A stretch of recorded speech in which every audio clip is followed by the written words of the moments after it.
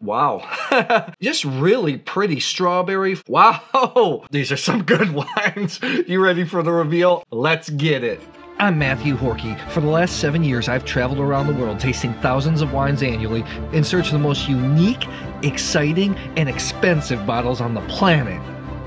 There's a lot of love out there for the big, bold, yet delicate flavors of Châteauneuf-du-Pape. But while people might love the wines, they don't always love the rising prices. I'm hoping to find a cheaper alternative today. We're going to go to an adjacent village called Cairanne. Châteauneuf-du-Pape is one of the crus of the Southern Rhône, wines that are branded, labeled by the village that they're from. Cairanne is a similar principle. There are actually 18 crus in the Rhône. Of some in the north are actually really famous, like Hermitage, Cornas, Côte-Rôtie. In the Southern Rhône, Châteauneuf-du-Pape is the most famous, Tavel for rosé. Gigondas has garnered a lot of popularity in the recent decade too. Cairanne falls in this little triangle of villages that I think are excellent in the Southern Rhône. You have Cairanne that's sitting kind of at the top next to Rasteau. You go down to the southeast, you have Gigondas, Vacheras. From the southwest part of Cairanne, that's where you're going to have Châteauneuf-du-Pape. I first became familiar with these wines years ago when I started really specializing in Châteauneuf-du-Pape, because a lot of producers actually have vineyards in Cairanne, and the entry-level Cairannes can be ridiculously inexpensive. In Europe, sometimes 13, 14 euros. I've seen them in America for 15 to 20 bucks. So that's absurd value for money. They're going to be made up of similar grapes. Cairanne needs to be at least 50% Grenache, and then a minimum 20% of Syrah and Mourvedre, and then a bunch of old grapes can be thrown in, like Carignan, Cinsault, Picpoul Noir, a bunch of other stuff as well. In essence, though, they are GSM. The appellation of Côte du Rhône was formed in France in 1937. In 1953, Cairanne wines were approved to be named Côte du Rhône Cairanne. In 1967, it became Côte du Rhône Village Cairanne. In 2016, it got its own appellation, just labeled Cairanne. I think I got those numbers right. I want to thank my friend Edwin Youngsa. He actually owns a bed and breakfast in Cairanne, and he helped connect me with these producers because I really wanted to do a video. I've been really impressed with the wines in the past. All right, let's find some delicious, big, meaty red wines. You ready? I'm ready. Let's get tasting.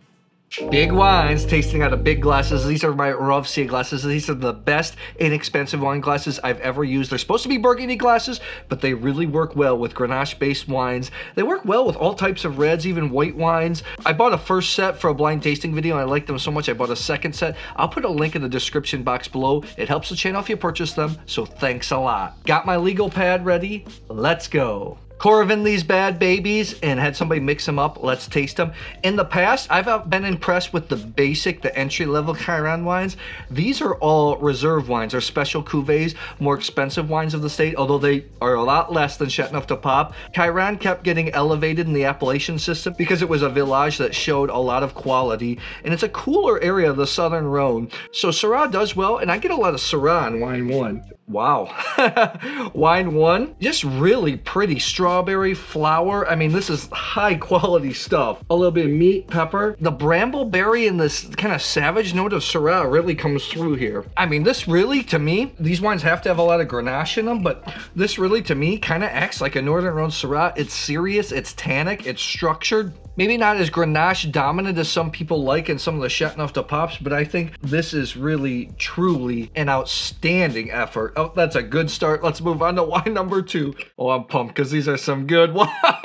Wow, really? Wine 2 has some more red fruit type flavors. Can be like a Châteauneuf-esque. This one's a lot more meaty, like beef jerky type of flavors. A lot of pepper. Really meaty. This one on the right is going to be more of a crowd pleaser. It's a little bit softer. It's not as tannic. The finish isn't as long as wine number 1, although I think this is going to be more of a crowd pleaser, but I'm really digging wine 1. Yeah, that Syrah-ness really gets to me, and a little bit more grip. Just knocked over my spit cup and knocked over my Corvin. Got 2 cameras, the light, all this stuff going on. So sometimes it can be hard to shoot some videos. Okay, let's go on to wine number 3 here. Wine 3 is the most floral than wine 1 and 2. Strawberry, cherry. 2 was the meatiest, 1 was the most Syrah-like, and then 3 is more red fruit, grippy tannin, long finish. floral. I think this is the most Châteauneuf-du-Pape, I think, out of all the wines so far. Let's move on to wine number 4. Smells a little bit younger, more dark fruit. Again, it feels more Syrah dominant. Again, it looks actually a little bit darker too. Brambleberry, violets, meat. It's more Northern Rhône-esque, but not as much as wine 1. This kind of, I hadn't tasted Cairanne wines in a long time. I remember the Cairanne wines, especially the entry-level ones, were a lot denser than you'll see in Côte-du-Rhône Village or some of the other neighboring villages. But I'm really surprised at some of these wines, how Syrah-like the flavor intensity is, because you have to have a lot of Grenache in these wines. Southern Rhône, it's a little bit too warm. The Syrah doesn't ripen evenly. It's mostly used for color, except Cairanne is a village that's notable for Syrah. I wonder if any producers there are making Syrah-only wines. Let's move on to number 5 here. Wow! 5 is the most floral. Violets, this is like raw meat. I mean, I remember 2 is like beef jerky. This is more like blue rare steak type flavors. Floral, minerally, this is really complex. Hold on, I gotta do a little comparison here. These are some good wines. You ready for the reveal? Let's get it. I have some wines here that are exceptional wines. You might have to run out and get some of these wines. Number 2, meaty beef jerky, and it's softer. It didn't have the length of the other 4, but I think it's an exceptional wine. It's very good. It's gonna be the most crowd pleasing because the tannins are the softest. So those of you that like the Southern Rhône flavors, maybe you have a spouse, significant other that doesn't like the tannins, the grip, I think this is something to go for. 91 points. You ready? Let's take a look here. This is the Domaine Galuval. This is the La Montagne Cairanne 2019. Let me see what it is here. This runs in at 35 bucks. This is owned by a big cooperative around Châteauneuf-du-Pape. This is their private reserve. Gorgeous label, 91 points, super accessible. Number 4 here. It was Syrah dominant, Brambleberry minerally. It wasn't quite as long. Wine 1 I thought was also Syrah dominant. It's not going to be Syrah dominant. I'm just talking about the flavors came through. I preferred wine 1 a little bit more than wine 4. Still outstanding wine. I gave it 92 points. Let's take a look here.